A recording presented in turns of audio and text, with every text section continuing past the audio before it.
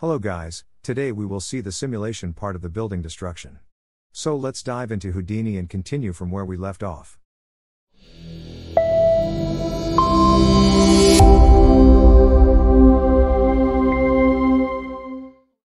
First, we need to create the proper collider for the RBD. We can directly feed this as well, but we will create convex decomposition for this. This will be a better practice in the future. Take a timeshift node and freeze the first frame. Now take a scatter node and scatter around 28 points.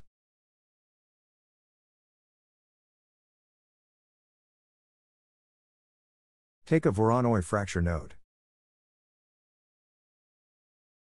Let's see the pieces using an exploded view. Now take a convex decomposition node. Let's reduce the max concavity to 0.35.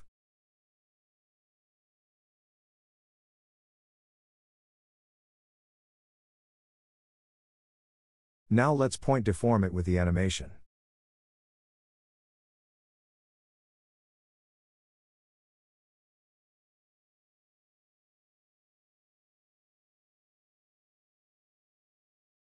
If you see this bat travel much distance in one frame, we need to add a time blend node to add subframe data. Here I accidentally took the retime node instead of time blend. Turn off the interpolate rotation and use velocity. If you toggle on subframe data, now you can see that on each float frame, the bat is moving. Add a normal node.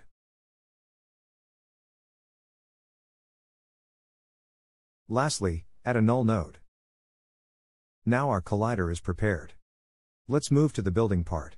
Take an RBD unpack node.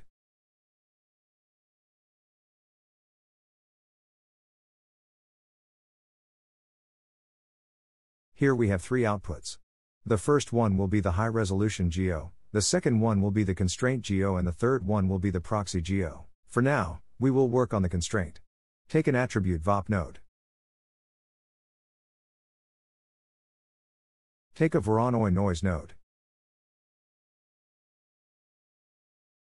Promote the frequency and offset parameters. Now here we need this seed parameter to be exported as a seed attribute. To visualize the noise we can add a random node. Here in the signature select 1D integer, 3D color. Let's connect this to CD. We are just creating a glue cluster kind of thing here, but we are doing manually everything. Let's increase the frequency to 0.4.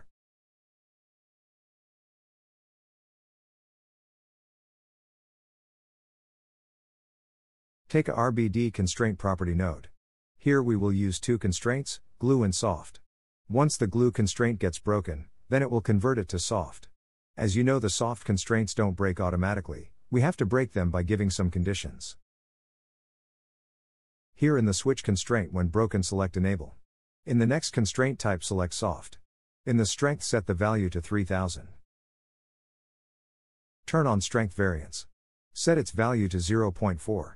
What this strength variance will do? By using this parameter, the glue constraint will not have the same value on every primitive, it will have a difference of 40%. If you go into the spreadsheet, you can see the value difference. If we turn off this, you can see the same value. Now this propagation value. This value will react how fast it will spread the impact on other pieces. Propagation rate will decide how fast the impact will spread, and the iteration value will decide how many times it will iterate on a single frame. Keep this value to 3. Suppose here I have 4 pieces.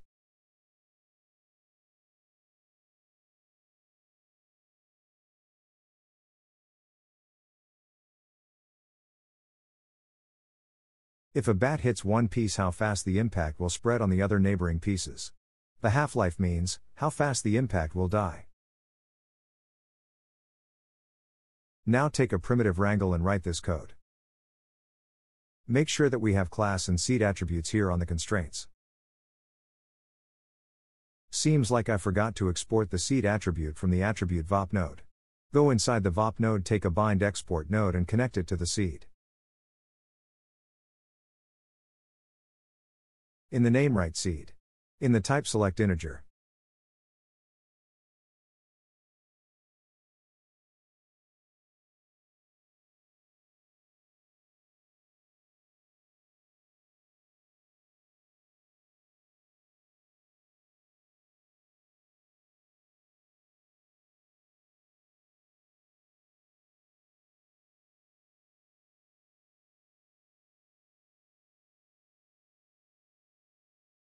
This code modifies the strength attribute based on conditions related to the seed and class attributes of 2 points associated with the current primitive.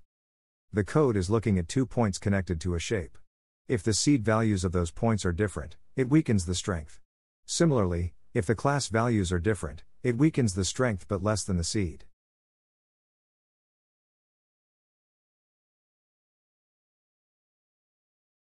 Take another primitive wrangle. Here in the group, select balcony glass. Using name attribute.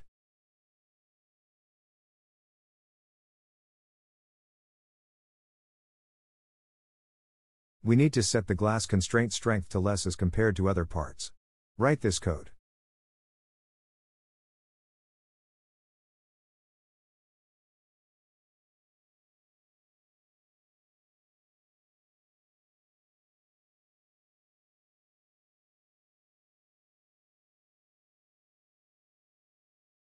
Now take an RBD configured node.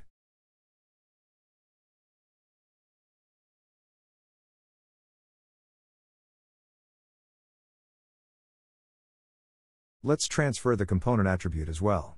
We might need this for post-fixing. Now toggle on the active and turn on use bound. Take a box node and connect it to fourth input. Now scale the box size and add the building which we need to keep as active pieces.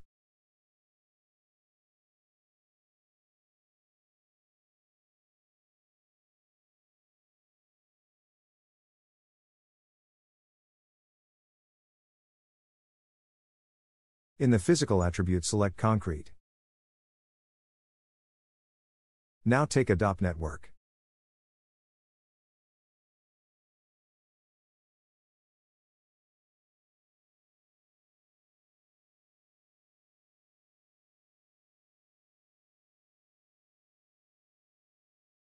If you see the anime,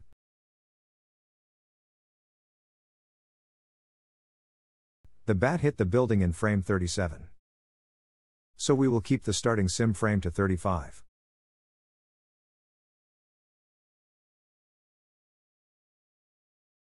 Now let's create the basic DOP setup with collision geometry.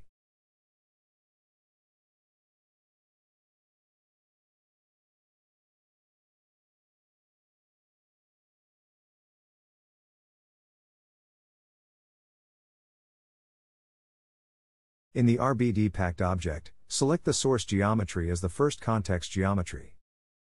Now in the bullet data, turn on create convex hull per set of connected primitives. Set the collision padding to 0.005. Let's play it and check whether everything is working or not.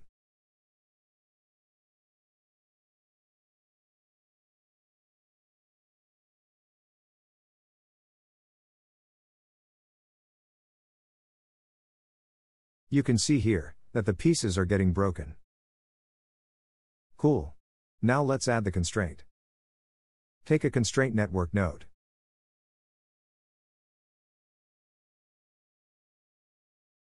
In the second input, take a glue constraint node.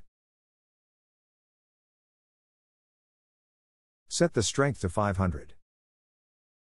Propagation iteration to 2. Now take a bullet soft constraint. Set the stiffness value to 1. In the constraint network, select the source to the second context of geometry. Now if you had done the procedure properly, then the constraint of red color should appear in the viewport. Break the channel of overwrite with SOP and keep the value to 0. Now let's add the collision geometry in the static object. Copy the null and paste it here. Go to the Collision tab and select Bullet Data. Turn on Create a convex hull per set of connected primitives. Set the collision padding to 0.001. Turn off Shrink Collision Geometry. If you see, the bat is passing through the collision and the soft constraint is also not breaking.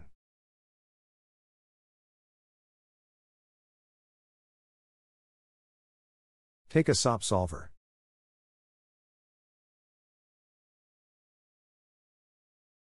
Dive inside. Not connect the output to relationship geometry. Take a primitive wrangle and connect it. In the group, select Soft Constraint.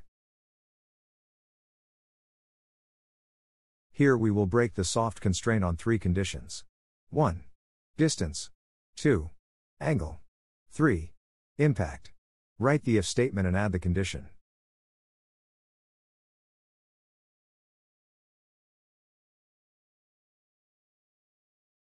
If you wonder how I'm reading this attribute automatically gets generated in the constraint network when we simulate it.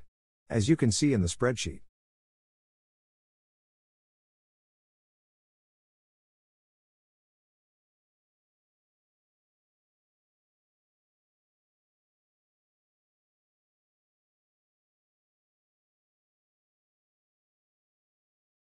Let's again play.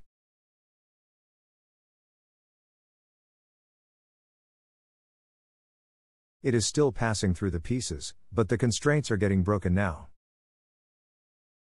If you see the bat movement, it travels fast, and the solver is not able to read the subframe data because of low substeps. Before increasing the substeps, let's tweak a few things in the solver to get better results. Decrease the contact breaking threshold to 0.01. Now increase the substep to 3. Let's play and see how this looks.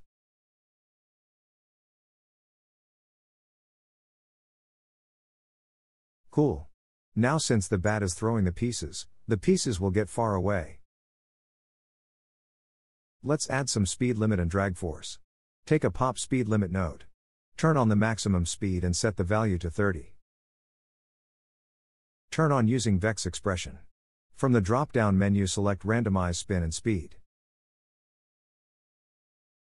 Now in the third input take a merge node. Take a geometry wrangle and write this code. This will reduce the angular velocity on each frame, which will help to reduce the speedy and continuous angular motion. Take a pop drag node. Set the air resistance to 0.002. Turn on use Vex expression and write this code. We will assign the drag value randomly based on the point using the fit01 function.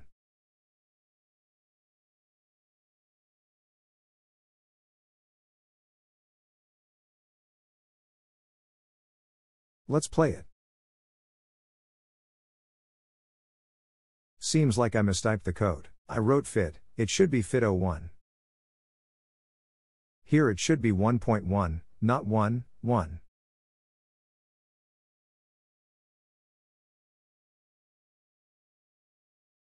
Now take a DOP import node and import the sim as points.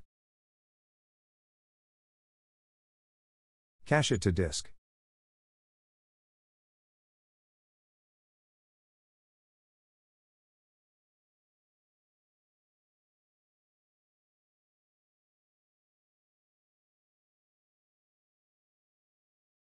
Let's add a transform pieces node and see how this looks by creating the playblast.